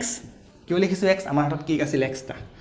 টা নহয় x সৰি কেক কৈ আছো কেক নহয় সিলিন্ডাৰ থকা বায়ুৰ পৰিমাণ আছিল x গতিকে আমি লিখিছো x কেক আছিল আমাৰ এটা সেই কাৰণে লিখিছো আমি 1 ইয়াত আমি x আছে কাৰণে x লিখিছো এটা কেক আছে কাৰণে 1 লিখিছো বিয়োগ কিয় কৰিছো তুমি কেক খাবা ইয়াত কি বিয়োগ কিয় কৰিছো নিষ্কাশন কৰিম হনে ইয়া চোৱা এটা ইয়াত 1/4 কিয় লিখিছো আমি ইয়াত 1/4 লিখিছো হনে কিন্তু ইয়াত আমি x লিখিছো আমি ইয়াত একো লিখা নাই লিখিছো ইয়াত একো নাই মানে কি আছে জানা শুনা ইয়াত মই কি লিখিলো x কিয় লিখিলো শুনা এটা সিলিন্ডাৰত তোমাৰ গ্যাস আছে কিমান x পৰিমাণৰ তে 4/1 অংশ যে উলিয়ালা কাৰ 4/1 অংশ সেই গ্যাস খিনিৰ 4/1 অংশ এই গ্যাস খিনিৰ 4/1 অংশ এই গ্যাস খিনিৰ কাৰ চোৱা তোমাৰ হাতত গ্যাস আছিল x ঠিক আছে বিয়োগ কৰিবা নিষ্কাশন কাৰণে বিয়োগ কৰিবা তে x টো কবা আহিল জানে x টো আহিছে সিলিন্ডাৰটো যিমান গ্যাস আছে তাৰ 4/1 অংশ কাৰ 4/1 অংশ গ্যাসটো সিলিন্ডাৰটো যিমান বায়ু আছে গ্যাস বুলি ক'লে সিলিন্ডাৰটো যিমান বায়ু আছে তাৰ 4/1 যিমান বায়ু আছে তাৰ 4/1 অংশ ঠিক আছে নে তে চোৱা ইয়াত x আহি আছে ইয়াত 1 আহি চোৱা ইয়াত x আছে সিলিন্ডাৰটোত আকৌ কৈছো মই সিলিন্ডাৰটোত কিমান বায়ু আছে x বায়ু আছে গতিকে x আহিছে তুমি কেক কেটা কাটিছা এটা গতিকে 1 আহিছে চোৱা 1 আছে 1 আহিছে x আছে ইয়াত তুমি কেক খাবা বিয়োগ কৰিছা ইয়াত তুমি নিষ্কাশন কৰিবা বিয়োগ কৰিছা ঠিক আছে কিমান 1/4 ইয়াত 1/4 দিছো কাৰ সিলিন্ডাৰটোৰ কাৰ সৰি সিলিন্ডাৰ না গ্যাস কিনি টোটাল গ্যাস কিনি গতিকে x লিখিছো এই গ্যাস খিনিৰ 4/1 মন দিবা গ্যাস খিনিৰ 4/1 অংশ ইয়াত কাৰ 4/1 অংশ হয় কেক টুৰ 4/1 এটা কেকৰ 4/1 এই একটো লুকাই আছিল মই লিখা ইচ্ছা কৰি নাছিলো একৰ 4/1 অংশ বুজি পালা সেই কাৰণে ইয়াত কি আহিছে 1 এতিয়া শুনা এটো অংকত মই মাইনাস কৰিলো আগৰ তিনিটা অংকত কিন্তু মই প্লাস কৰিছো তোমালোকে চালে গম পাবা এতিয়া মজা পালা মই 2 নম্বৰ কোৱেশ্চনটো কিয় লাষ্টত কৰিলো সো আগৰ কোৱেশ্চন কিটাত প্লাস কৰিছো এটা শুনা প্লাস কিয় কৰিলো তাত তে প্ৰথম কথা হল আমি প্ৰথমখনত ট্যাক্সি গাড়ীত শিলং গৈছিলো তাত তুমি ভাড়া দি আছিলা তোমাৰ পকেটৰ পৰা পইচা গৈ আছিল বেলেগক দি আছা আজি 50 টকা কালি 50 টকা কেটকা 8 টকাকে আছে না 8 টকা দি আছে যুগ হৈ গৈ আছে হয়নে তাৰ পিছত আমি কি মাটি খান্দিছিলো কুয়া খান্দুতে কি হল তি 50 টকা দি আছা 50 টকা এড হৈ গৈ আছে পিছত তুমি ষ্টেট বেংকত গলা তোমাৰ পইচা বাহি গৈ আছে এড হৈ গৈ আছে ইয়াত তোমাৰ সিলিন্ডাৰৰ পৰা গ্যাস নাইকিয়া সিলিন্ডাৰৰ পৰা বায়ু নাইকিয়া হৈ গৈ আছে বায়ু কমি গৈ আছে গতিকে মাইনাস কৰিছে পইণ্ট টু বি নোটেড বুজি পালা তিনিটা অংকত কিয় প্লাস কৰি আৰু এটো অংকত কিয় মাইনাস কৰিলো গতিকে এই অংকটো যদি মই প্ৰথমতে কৰিলো চোৱা এই কিনি অংক মই ফাৰ্স্ট চেপ্টাৰটো যেতিয়া মই ধুনিয়াকে কৰাইছিলো এই চেপ্টাৰটো ষ্টাৰ্ট কৰিছিলো মই তেতিয়া এইখিনি অংক কৰাব পাৰিলো কিন্তু নাই কৰোৱা কাৰণ ইমানখিনি কথা মই তেতিয়া কম বুলি মই ভাবা নাই কাৰণ তোমালোকে সহজকে যোৱা বুজি পাইছানে গতিকে মই 2 নম্বৰ অংকটো মই কিয় খেলি মেলি লগাম হয়নে নাই তে আহি গল এটো কোৱেশ্চন তে বুজি পালা তে এইখিনি চোৱা পিছৰখিনি চোৱা এটো যদি এতিয়া যদি আমি বিয়োগ কৰো কি হ'ব চোন এটো যদি বিয়োগ কৰি ব্লাক মই মুছি দিছো আয়ো মোক অংকগিটা অৱস্থা নাই কি হৈ গল এটা সহায়তপি যদি বিয়োগ কৰো ইয়াত আহিব ধুনিয়াকে x ইয়াত আহিব মাইনাস এটো ধুনিয়াকে কি বিয়োগ কৰিব এটা পূৰণ হৈ আছে হা পূৰণ হয় এটা এনে কৰিব x মাইনাস x ৰ 4/1 অংশ এখিনি ৰ এটা থাকে x ৰ ইংলিছত হলে অফ হ'ব x ৰ 4/1 অংশ x ৰ ৰ মানে কি পূৰণ x ৰ 4/1 তে পূৰণ হৈ থাকিলে কি ইয়াৰ তলত এক এটা টিকলাকে লুকাই আছে 4 গুণে হৈ গল 4 x ৰ লগত 1 পূৰণ কৰিলে হৈ যাব x হল ওপৰটো ওপৰ লগত পূৰণ তলৰটো তলৰ লগত পূৰণ তে তলত আহিব 4 তে খুলি পাছা 4 কেনেকে আহিল তলত এক এটা লুকাই আছে হয় এক এটা লুকাই থাকে তে 4 গুণে হৈ আছে কিমান 4 তলৰটো ঘৰণ জিটো লাব ওপৰটোৰ লগত পূৰণ তে একেৰে 4 কিমান বাৰ হৰণ কৰিব পাৰি 4 বাৰ এই 4 ৰ লগত যদি x পূৰণ কৰা হৈ যাব কিমান ইয়াত 4x একেৰে 4 কিমান বাৰ হৰণ যায় 4 বাৰ একেৰে 4 কিমান বাৰ 4 বাৰ হেতু ওপৰটো কি হৈ যায় পূৰণ তে 4x হৈ গল বুজি পাইছনে তে 4 ৰে 4 মই লাহে লাহে কেতিয়াবা হিকাম সৰু সৰু টপিক কিছুমান উলিয়াম মই এটা কিছুমান ভিডিও বনাম সৰু সৰু কিছুমান টপিক বনাম যে এলচিএম কেনেকৈ লয় ধৰা 2 ৰে কেতিয়া হৰণ যায় 3 ৰে কেতিয়া হৰণ যায় 5 ৰে কেতিয়া হৰণ জানা তোমালোকে তথাপিতো বনাম বহুত ষ্টুডেণ্টে এখন খেলিমেলি কৰা গতিকে সেইবিলাকে হেল্প কৰিব এলচিএমটো কেনেকৈ লয় তে মই কৈ দিম এইটো কৰাই আছোঁ এলচিএমৰ ভিডিঅ'টো মই দি দিছোঁ সেইটো চাই লোৱা চবেই নালাগে যাৰ যাৰ দৰকাৰ হ'ব তেতিয়া গতিকে সেইবিলাক আমি প্লেনিঙত আছে লাহে লাহে বহুত ধুনীয়াকৈ আমি লৈ যাম তোমালোকে টেনশ্যনে নল'বা ঠিক আছে আৰু যোনে ভাবি আছে বহুত শ্ল' হৈ আছে লগাই লোৱা টুৱাইছ এক্স ইমান ধুনীয়াকৈ কষ্ট কৰি পঢ়াইছোঁ ন আমিওতো পঢ়াইছোঁ প্ৰতিটো বস্তু ডিটেইলছত পঢ়াবতে গ'লে পটককৈ গোটেইখিনি কাহিনী অংকটো মই পাতি কৰি দিব পাৰোঁ এটা লাইন কিমান সময় লাগিব 2 মিনিট লাগিব গোটেই অংকটো মই কৰি দিওঁতে কিমান সময় লগাই আছোঁ ন ইমানখিনি যদি মই কৰি আছোঁ তোমালোকেও কৰা হয়নে ইমান ধুনীয়াকৈ পাই আছা ন তে চোৱা এইটো হৈ আছে 4x আৰু এইটো হৈ গ'ল 4 এইটো কি তলৰতে ঘৰণ কৰা 4 কেইবাৰ যায় এবাৰ ইয়াত আহিব x ইয়াত আহিব 3x - 4 3x - 4 নহয় 4x পৰা x গ'লে হ'ব 3x/4 তে a1 হৈ গ'ল এইটো তে এতিয়া প্ৰথমে পটককৈ কিছুমানে ভাবিব ছাৰ a1 = x কিয় নিলিখিলে চোৱা প্ৰশ্নটোত কি দিছে এটা গেছৰ চিলিণ্ডাৰৰ পৰা ভেকুৱাম পাম্প এটাই এবাৰত চিলিণ্ডাৰত থকা 4/1 অংশ নিষ্কাশন কৰে 4/1 অংশ প্ৰতিবাৰতে নিষ্কাশনৰ পিছত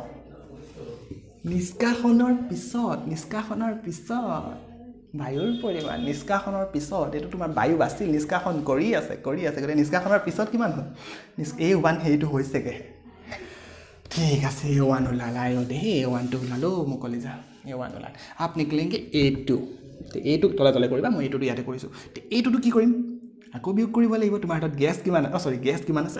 বায়ু কিমান আছে এতিয়া a2 বায়ু আছে অথনি তোমাৰ কেকটো কি হৈছিলে এইটো কেক আছিলে ন তুমি কেকটো কি কৰিছিলা 4টা ভাগ স্কেলি ভাগ কৰি একন খাইছিলা বাকি থাকিছিল কোনখন এইকন বাকি ৰৈছিলে হয়নে কিমান বাকি ৰৈছিলে 4/3 অংশ বাকি ৰৈছিলে হয়নে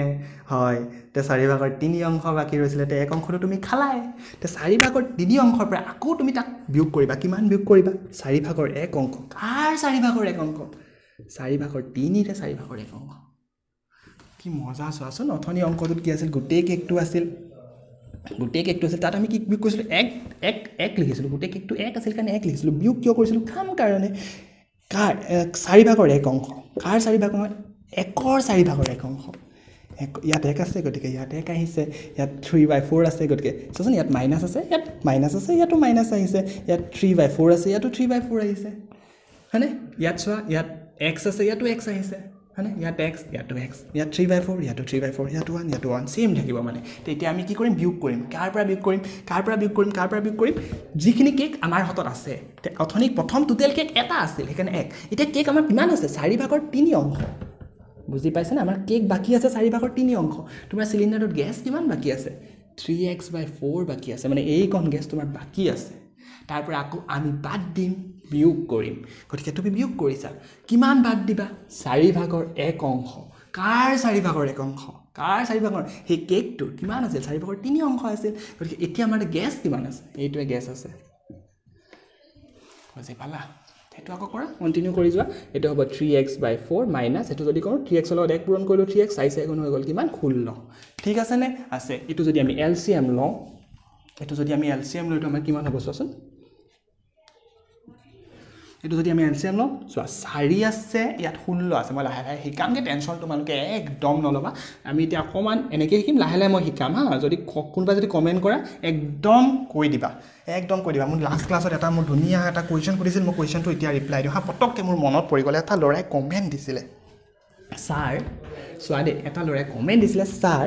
√8 - √2 √6 কিয় নহয় বহুত ধুনীয়া কুৱেশ্যন সুধিছে এইটো কিয় নহয় ল'ৰাটোৱে কমেণ্টটো নাইকিয়া কৰি দিলে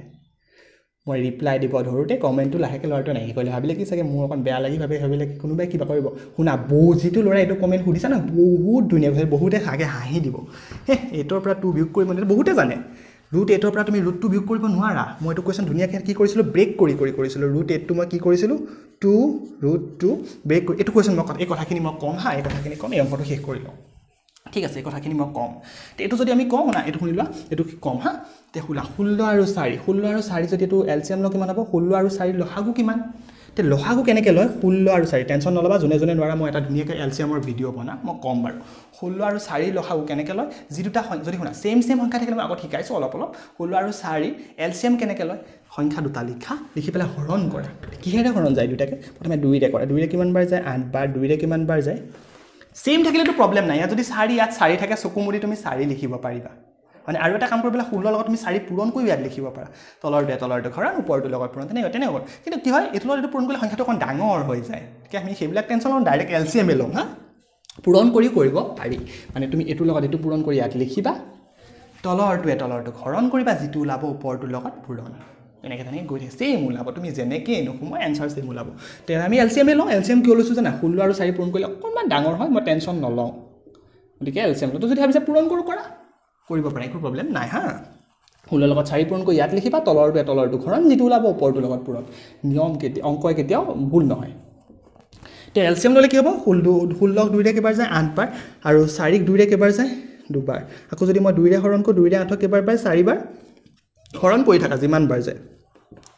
2 ৰে 2 সতে শুনা 16 2 ৰে গল 8 বাৰ 4 গল 2 বাৰ 8 2 ৰে গল 4 বাৰ 2 ৰে গল এটা গুটিকেইটা পূৰণ কৰি হেতু এলসিএম 4 গুণে 8 গুণে 16 তে আমি ইয়াতে চাই পেলে বহুতে ডাইৰেক্ট গম পাই আছে এলসিএম 16 হৈ আছে একদম বহুত ভাল কথা আৰু জুনে না জানে একো ডাঙৰ কথা নহয় ঠিক আছে সদায় জানিব ট্ৰাই কৰিবা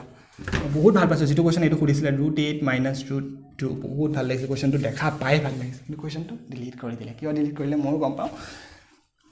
কাৰণ বেলেগে কিবা সুধিব চাই এইটো কোৱেশ্চন সুধিব আহিছে এটো নহয় বহুত ধুনীয়া কোৱেশ্চন আছে কম শুনিবা কি ধুনীয়া এটো কে মজা কে সুমাই আছে 16 আৰু 4 এটো যদি এলসিএম লওঁ কিমান হৈ আছে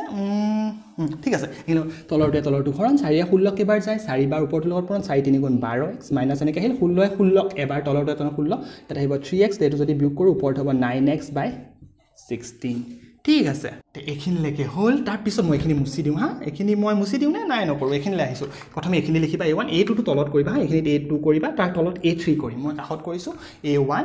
a2 এটা a3 টো মই আকৌ এখিনি লিখিছো জানা নাই কাৰণে a3 কেনেকৈ উলিবা সেম প্ৰসেস 28x ইয়ালে গুছি গৈছে 28x 3x/4 এফালে গুছি গৈছে এবাৰ তুমি এটো লিখি দিয়া 9x/16 তাৰ পৰা তুমি কি বিয়োগ কৰিবা ধুনিয়াকে শিকা হৈ গলা চোৱাচোন x আছিল x লিখিছা গতিকে 9x/16 গতিকে 9x/16 ৰ 1/4 সো হেতু পৰা বিয়োগ কৰিব লাগিব নিষ্কাশন কৰিবা কাৰ 16/9/6 9x/16 ৰ 4 ভাগৰ এক অংশ বুজি পাইছো নে আমি ইংলিশত কলে কি কও এটো ইংলিশত কলে কি হয় 9 এটো ইংলিশত কলে 1 ইংলিশত কলে কি হয় এটো 1/2 কয় অসমীয়াত কলে কি কয় দুভাগৰ এক অংশ অসমীয়াত সদায় উল্টা কি কয় ন ইংলিশ আৰু অসমীয়াত অকমান উল্টা হয় কিন্তু ইংলিশত কলে কি হয় 1/2 আৰু অসমীয়াত কলে দুভাগৰ এক অংশ মানে দুটা ভাগ কৰি এটা অংশ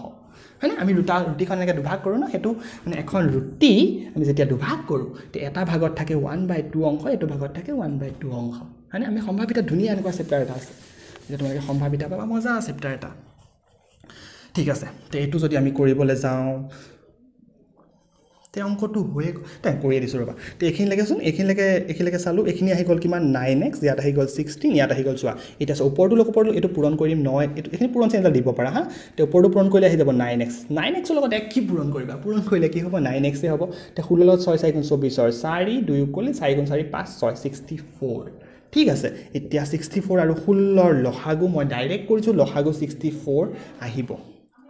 4 3 গুণ 12 64 আহিব তোমালোকে কৰি চাবা 16 আৰু 64 লহানে কৰি দিও নেকি 16 আৰু 64 লহাগুটো তে কৰিব পাৰিবা মই তথাচা দিয়ে দিও বা 2 ৰে কিমান বাৰ যায় না এটুক 2 ৰে 8 বাৰ যায় আৰু এটুক 2 ৰে যায় 32 বাৰ এটুক যদি 2 ৰে হৰণ কৰা এটুক কেবাৰ যায় 4 বাৰ এটুক 2 ৰে যায় 16 বাৰ এটুক যদি 2 ৰে কৰা এটুক 2 ৰে কইলে কেবাৰ যায় হৰণ কৰি গৈ থাকিব লাগে খালি যিমান বাৰ যায় 2 ৰে 4 কেবাৰ 2 ৰে 4 8 বাৰ 2 ৰে এটুক কেবাৰ এবাৰ 2 ৰে এটুক কেবাৰ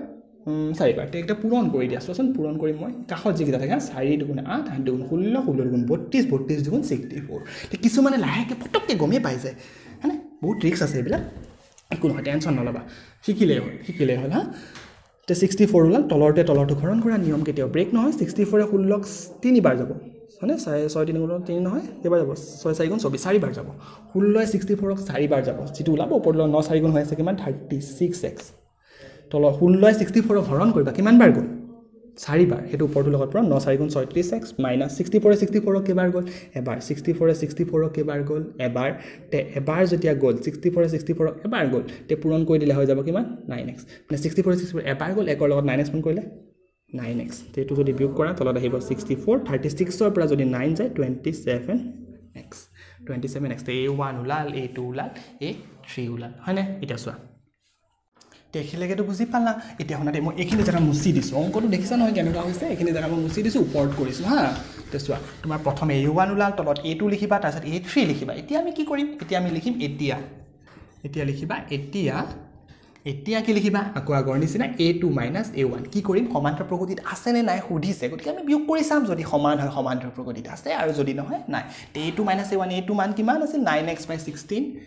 9x/16 তাৰ পৰা বিয়োগ কৰা একদম ভয় নকৰিবা একদম সহজ কি সহজ a2 মান আছে a2 মানটো বহাই দিলা মাইনাস আছে মাইনাস দিলা a1 ৰ মান কিমান a1 ৰ মান কিমান 28x/4 কিমান 4 এতিয়া এলচিএম ললা মই আকৌ কৰি নাথাকো এটো এলচিএম 16 আহিব ওপৰত আহিব 9x আৰু অকন মই এতিয়া কৰি নাথাকো 4 ৰে 16 কিমান বাৰ যাব 4 বাৰ 4 3 গুণ আহি যাব ইয়াত 12 ঠিকে আছে নে অকমান কোবাত মোৰ কিবা এটা ভুল লাগছে তে এটো কিমান আছে 9x/16 এটো 3x/4 হয়নে 16 4 ৰে 16 কেবাৰ 4 3 গুণ হৈ গল 12 এটো মাইনাস ওলাব দে একো প্ৰবলেম নাই ঠিক আছে এটো যদি মাইনাস এটো চোৱা এটো আগত কি চিন আছে প্লাস চিন এটো আগত আছে মাইনাস বেলেগ চিন থাকিলে কি কথাবিলাক অকন মন কৰিবা হা বেলেগ চিন থাকিলে কি কৰে বিয়োগ তে 12 ৰ পৰা 9 কলে হৈ যাব 28x/16 ডাঙৰটোৰ আগত যি চিন থাকে সেই চিনডাল গুছি আহে চিনডাল দিবলৈ তোমালে কেতিয়া পাহৰি যাবা মই কি কলো এলচিএম ললা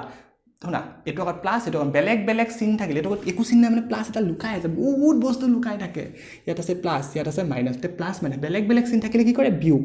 তে 12 ৰ পৰা 9 কলে টি ডাঙৰটো আগত যিছনে সেই চিনডাল দি দিবা বুজি পালা নে তে চোৱা তে মই আৰু অকন মুছিছো অংকটো ডাঙৰ আছে অকমান হা a2 - a1 এতিয়া কি কৰিম a3 - a2 a3 মান কিমান আছিল a3 27x by কিমান আছে 64 a2 মান কিমান আছে 9x/16 এটো যদি বিয়োগ কৰো তলত এলচিএম কিমান আহিব তলত এলচিএম 64 আহিব ইয়াত যদি কৰো 27x আহিব চাবা একদম অথনি কোৱা কথাখিনি 16 এৰে 64 ৰ কিমান বাৰ যায় 4 বাৰ 9 4 গুণ আহি যাব 36x আৰু যদি এটো কৰো এখিনটো মই মুছিব লগা এতিয়া হৈ গল মই মুছিয়ে দিছো হা তে এখিনি যদি কৰো ইয়াত আহিব কিমান 64 27 ৰ পৰা যদি বিয়োগ কৰো কিমান আহিব 9x মাইনাস কিমান আহিব 9x তেছৱা এতিয়া এটো হল এতিয়া এটা ওলাল এটো দুইটা সেম ওলাইছে জানো নাই ওলোৱা তে কি গম পালা তে মানে ডিফাৰেন্স তো একে নহয় তে একে নহলে কেনেকৈ লিখিবা প্ৰথমে কি কৰিবা এখিনি সেকেন্ডত এখিনি থাৰ্ডত এখিনি ফোৰ্থত এখিনি তাৰ তলত কি লিখিবা মই লিখি দিছো এখিনি লাগ মই এটা মুছি দিও হা গতিকে ভিডিওটো কি কৰিব না লিখিব লগা হলে পজ কৰি লবা ঠিক আছে তেটো কি লিখিম এটাকে কি লিখিম a3 - a2 is equal to a নাই ৰবা এক minute a2 - a1 is equal to a3 - a1 হল এতিয়া শুনা a2 - a1 minus a3 - a2 ঠিক আছে a2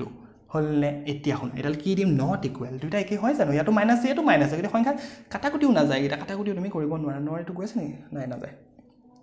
ঠিক আছে তে এটো নট ইকুৱেল এটাকে উক্ত পৰিস্থিতিটো সমান্তৰাল প্ৰগতিত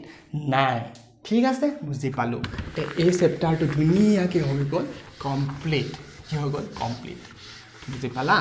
এতিয়া কম মই সেই কাহিনী এটা কম শুনা সেই কাহিনীটো কম কি কম শুনাচোন এজন ষ্টুডেণ্টে কি √8 - √2 এটো বিয়োগ কৰি পেলাই কোৱেশ্চন এটা সুধিছিলে স্যাৰ এটো বিয়োগ কৰিলে স্যাৰ √6 কিয় নহয়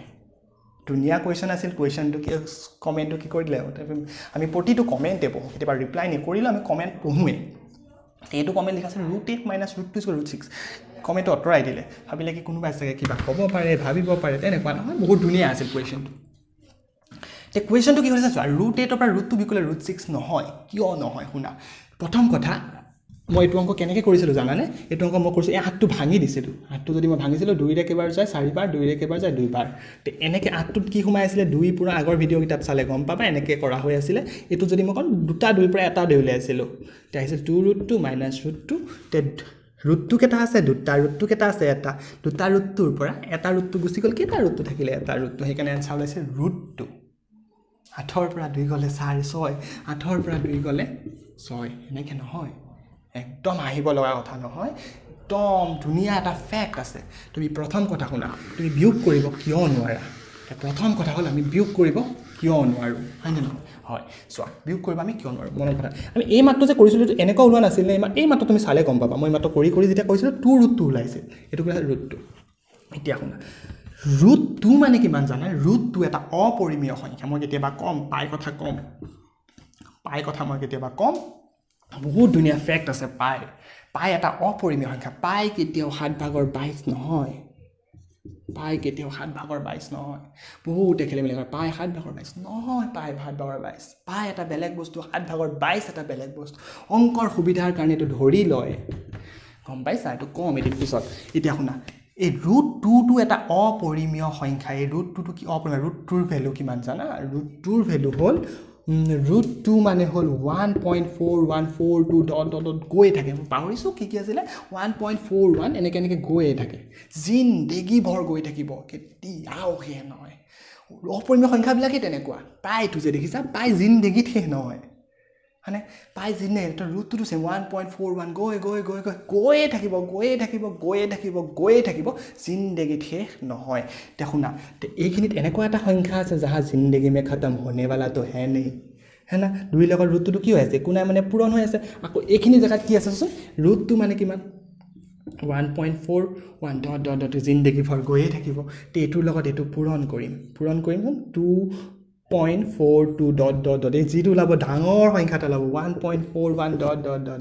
ওলাই থাকিব তে 2.42 ডট কিমান দূৰলৈকে আছে 1.4 ডট তুমি বিয়োগ কৰিব পাৰিবা নোৱাৰা বুজি পালা এইবিলাকে কথা গতিকে এইটোৰ পৰা এটো তুমি বিয়োগ কৰি ডাইৰেক্ট √6 লিখিব নোৱাৰে তুমি বিয়োগ কৰিব নোৱাৰে কাহিনীটোৱে বেলেগ টোটেলি কাহিনী তুমি সংখ্যাটোৱে বিচাৰি নাপা ৰুটটো মানে কি সংখ্যাটোৱে বিচাৰি নাপাওঁ আমি তেনেকুৱা বহুত কিছুমান ফেক্ট আছে আমি লাহে লাহে কেতিয়াবা কম সায়েন্সৰ বহুত ধুনীয়া ফেক্ট আছে মেথছৰ বহুত ধুনীয়া ফেক্ট আছে কেতিয়াবা আমি লাইভ আহিলে কথা পাতিম ৰক্তিম ছাৰেও কথা পাতিব ময়ো কথা পাতিম তে আজিলে থ্যাংক ইউ এই চেপ্টাৰটোৰ 5.1 অলৰেডি কমপ্লিট হৈছে মই ভাবিছিলোঁ 5.2 টো আজি চুম টাচ কৰিম ভাবিছিলোঁ গতিকে আজিলে থাকক নেক্সট ক্লাছত আমি 5.2 ষ্টাৰ্ট কৰিম ঠিক আছে তে থ্যাংক ইউ তে নেক্সট ক্লাছত আকৌ লগ পাম